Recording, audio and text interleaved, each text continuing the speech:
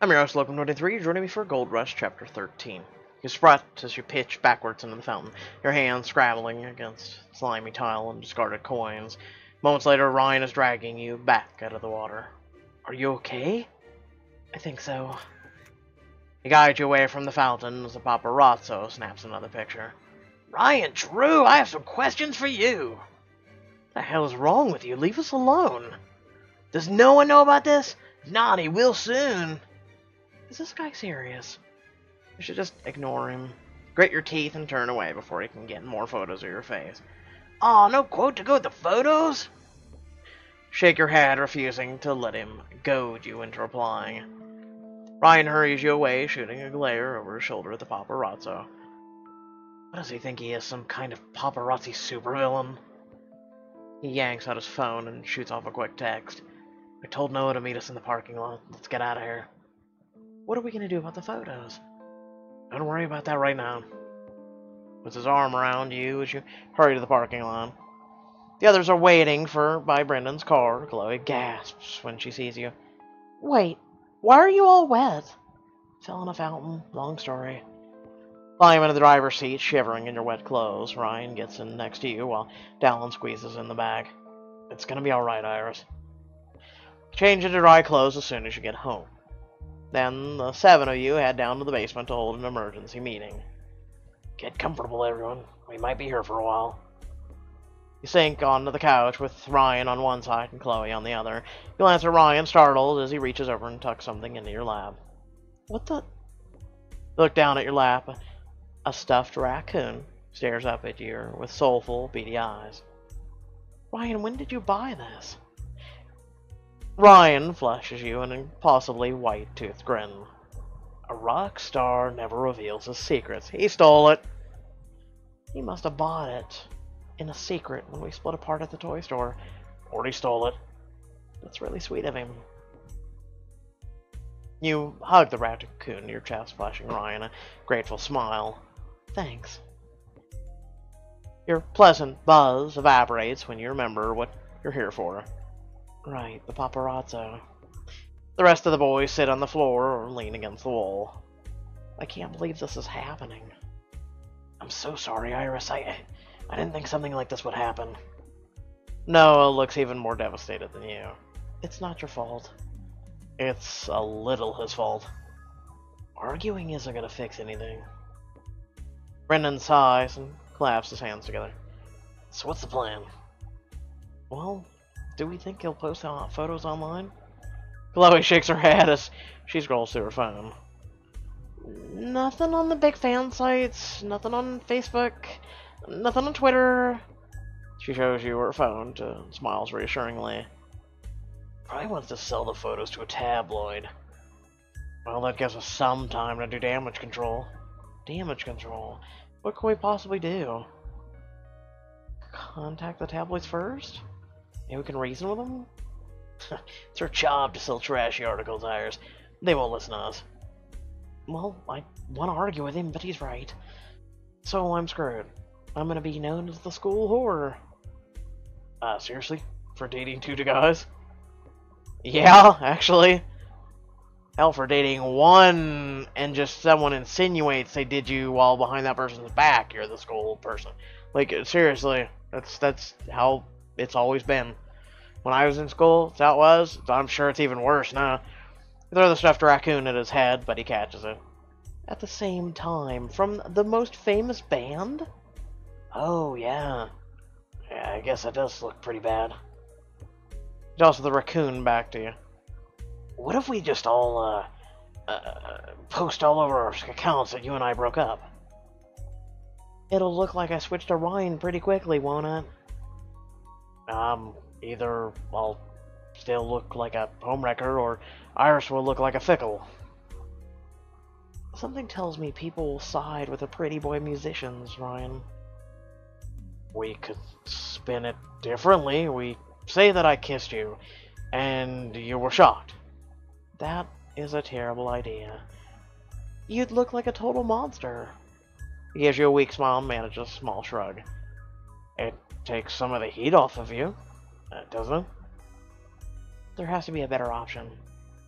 Groan and rub your temples as the boys start bickering over ideas. Dallin snaps his fingers at them, and they fall silent. What about our collaboration?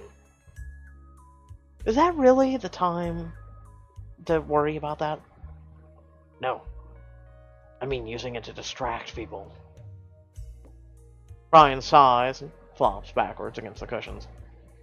I don't know if I can write and compose that fast. You? Nope.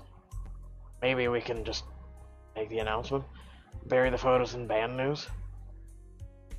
What if you did a cover?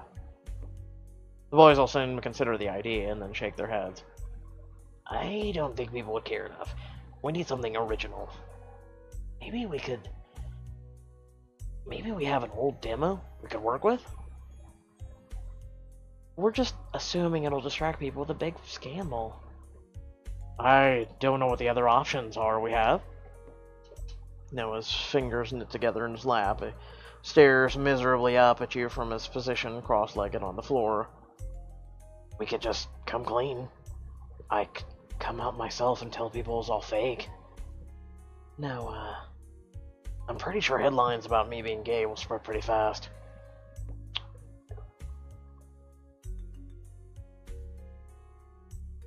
You know, I'm not gonna lie. I mean, I'm a straight guy, and I feel bad for him.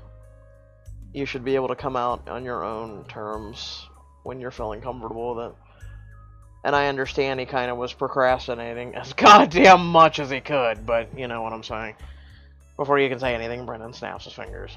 Oh, I get it. I get it now. That makes a lot of sense. What? You thought your sister was fake dating a straight guy? I'm glad my impeding humiliation could bring us closer together.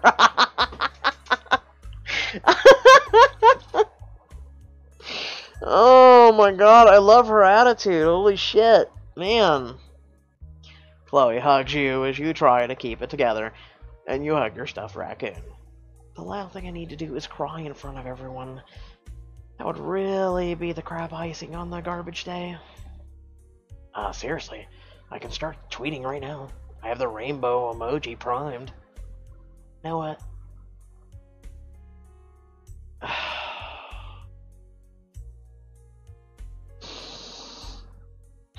Like I said, I feel bad for the guy. I really do. I don't know if it would work. Man. What would I do? Let's just say right now I wanted to announce to everybody I'm gay. What would you do? Shit. But you're doing it under duress, though. I mean, that's the problem. You're doing it under duress. I mean, there's been people who have done it before. They've just been like, you know what? Screw this. I'm gay. And it's like, what? Wait, what? Like, what? Wait, what? You should do it. Screw it. Iris. Oh, I get it. Iris never wanted to do this in the first place. It's still not the right answer. We'll figure something else out. He's right. What was I thinking? No, it's my friend. Yeah, and your friend threw you under the bus, though. Let's be honest. Let's be honest right now. Your friend threw you under the bus to begin with. It doesn't matter if he's partly responsible. I can't punish him by forcing him to come out himself to his fans. I'm sorry. I'm just scared. Ryan shoots you a look of concern. We'll figure something out, Iris. Wow. Wow, they used the sound effect from AOL. Well, someone has logged on. You hear the door open at the top of the stairs, and your mother's voice drifts down to you. Iris, you should get going soon. I don't want you driving home in the dark. We will. Brendan holds out his phone to Ryan. Put your number in here. I'll text you about the collaboration. Ryan hastily adds his contact information while the others clamber to their feet. Ugh, excuse me, yawn. I'll drive, Iris. You deserve a break. You almost protest, but then, standing like a Herculean task. Thanks, Chloe. The 5 of you say your goodbyes and pile into your car. Luke finally gets to sit in the front seat as Noah and Ryan join you in the back. I can't believe you'd sit on the hump for me. I'm a gentleman. You can lean on me if you want. You look half asleep. I'm exhausted. I should... I am exhausted. Decline. I'm not really in the mood. Hey, that's okay. Whatever you need. You smile gratefully at him and settle in your seat. Thanks for understanding. Of course. Just try to get some rest. Easier said than done. Well, think of something, Mars. Maybe if the band just acts like it's stupid rumors, nothing will happen. No, they literally have pictures of them kissing. That seems a little optimistic. Chloe shrugs, smiling cheerfully at you in the rearview mirror. If the gossip was true, wouldn't Gold fight or break up? If everyone at school sees they're still friends, they might ignore it. I think you're putting a lot of faith in how reasonable angry fangirls can be. Yeah, they're gonna tear your ass a new one. Close your eyes and sigh. You don't mean to fall asleep, but when you open your eyes again, you're in school. In the school parking lot, no less, and it's dark out. Hey, Chloe already went back to her room. We should get going, too. Limo's waiting. Oh, right. Realize that Ryan has his arm around you, and that you were drooling on his shoulder. Crap, sorry. Don't worry about it. You were exhausted. Besides, it was kind of cute. You untangle yourself from Ryan and slowly step out of the car. You're a little unsteady on your feet, but Ryan takes your arm. Here. He offers you the stuffed raccoon, and you smile and tuck it under one arm. I'll walk you back to your room. Are you sure? I want to know you're safe.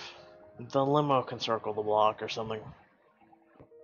You nod and let him lead him off, and cutting through the football field on your way to the dorms. Hey, Ryan. Yeah? Thanks for looking out for me. He sighs and nods, furrowing his brow. It feels like the least I could do. It's easier to blame Noah, but I got you into this mess too. What? I kissed you in public, Iris. It kind of was a dumb move. Eh. Yeah, but that's what living in the moment is, you know? Nothing wrong with that. Fish your keys out of your pocket and lead him onto the dorm building. You think I regret it? Or don't regret it, do you? What, the kiss? You nod anxiously, fiddling with the ears of your raccoon. Do you? Oh, come on! Don't answer a question with a question. And 2, damn it.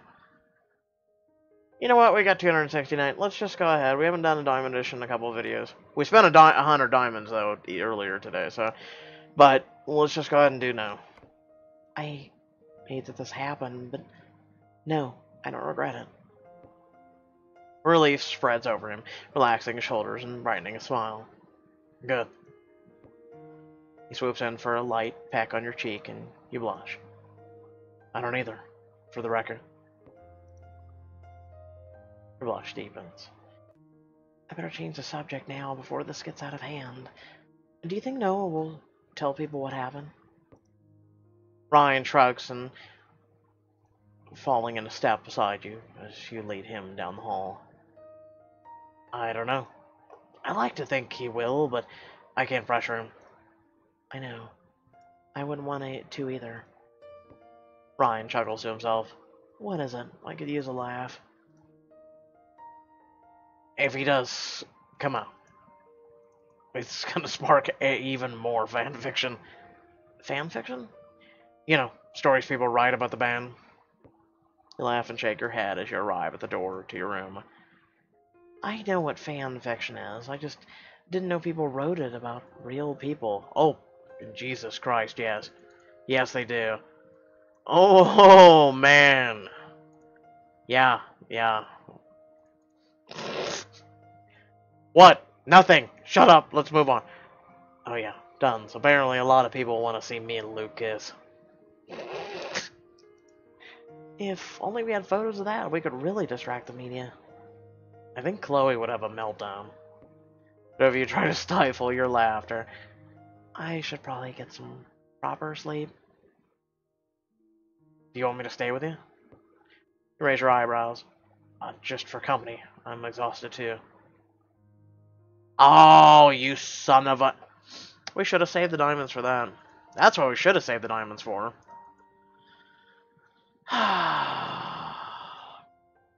No, don't worry about me. I guess that's my cue to leave. You unlock your door. Ryan watches you with a small smile on his lips. I kinda want to kiss you goodnight. But I feel like a paparazzo would burst out of the elevator. I have no idea how you guys deal with it all the time. Ryan waves a hand dismissively. It's not usually that bad. I've heard about them flipping off the ruins the photo, but that's not that great for our image. Now you tell me. It probably would have improved mine in the long run. Without warning, Ryan leans forward and presses a kiss to your forehead. How's that? I guess that'll do. He gently takes the stuffed raccoon and waves its paw at you, speaking in the squeaky voice again. Oh god, not this again. Oh god, hold on. I hate this voice! Jesus Christ! Because he's this, and then I'm trying to think of how this sounds if he squeaks.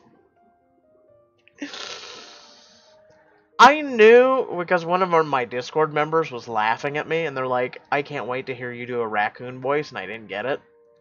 And by God, now I get it. I mean, this is part of voice acting, is making up new voices and having fun with it. And that's why I do what I do, because I want you guys to have fun. And that's the whole point of this stuff. I'm trying to think how to do it. And it's for just 3 words. Good night, Iris. That's not squeezy. That's horrible. But he sounds, God damn it. I changed my mind and regret all of this. Ryan laughs and tosses you the raccoon as he leaves. You've got mail. Every time I hear that. Alone at last, you step into your room and kick off your shoes. Time to get some rest. You gingerly place the stuffed raccoon on your bed before changing for the night. When you finally climb into bed, you're so tired you can barely move. What a day. Clench your eyes shut and try to breathe steadily, but you're overwhelmed with dread. What am I gonna do? No matter what you do, you can't shake your fears about tomorrow. You roll onto your side and stare at the stuffed raccoon, trying to think about Ryan instead. I guess no matter what happens, some good came of this. Close your eyes again, and sleep finally comes. Your last thoughts as you drift away is Ryan's hands against your face and his lips on yours.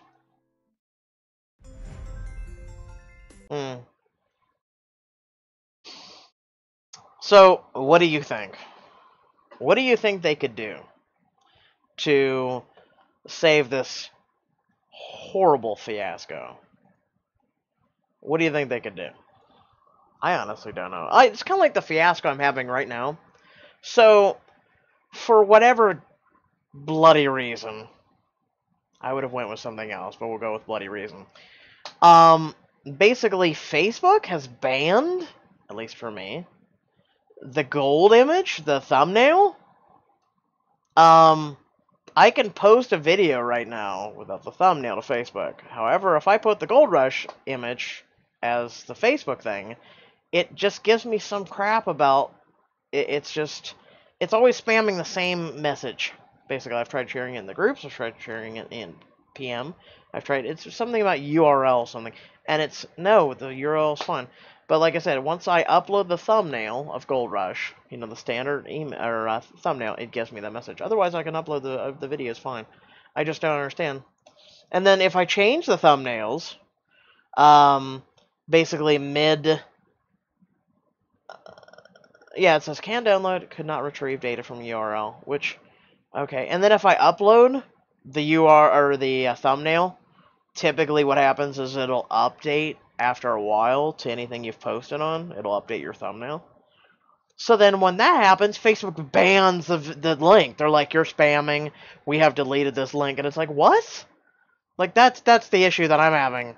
And that's what I feel like. That basically I thought I'd bring it up because it's not exactly the issue they're going through, but it's something that no matter what you do, you're screwed. So, yeah. I mean, that's about my best, you know, tale to tell you right now. That's about the best I have. How about that? Cash me outside, okay? So with that being said, oh, so head down the description below, links to social media, our Discord, feelings to support me and my content. If you did enjoy the video, please make sure to like, share, and or subscribe. If you're already subscribed or you're going to subscribe, please make sure to hit the little bell that's next to it so you'll receive notifications. Otherwise, YouTube and their new algorithm will not notify you of any and all content that goes live, especially when it's freshly updated. And then also the fact that you will probably never see a notification from my channel again. That was literally a response that they had on Twitter to someone who was a really big YouTuber who has like 10 million subscribers. They're like, what the actual is going on? And they're like, well, we feel like just people are dumb enough not to make their own decisions, and they just subscribe for pointless reasons. It's like, what? So apparently you viewers are just idiots according to YouTube. I don't know, but literally I get so pissed off thinking about it. I literally saved a little screenshot of the tweet just to look at every once in a while and go, you guys are pieces of just crap. Because YouTube is just, man, I'll tell you, it's just not the YouTube it used to be. But, enough ranting. Without further ado, thank you all for watching, and I will catch you all in the next video. Peace.